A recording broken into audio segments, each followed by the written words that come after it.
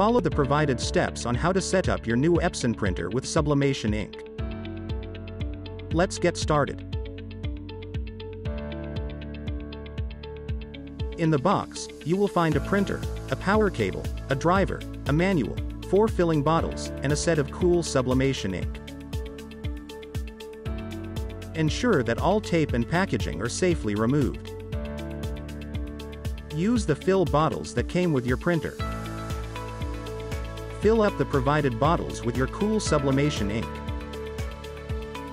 Proceed by filling up your tanks. Do not knock the bottles.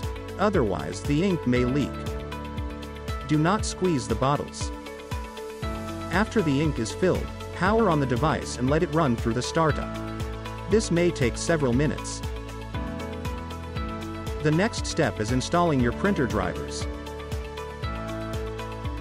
Visit the website to download your required drivers. Windows users can use the provided CD.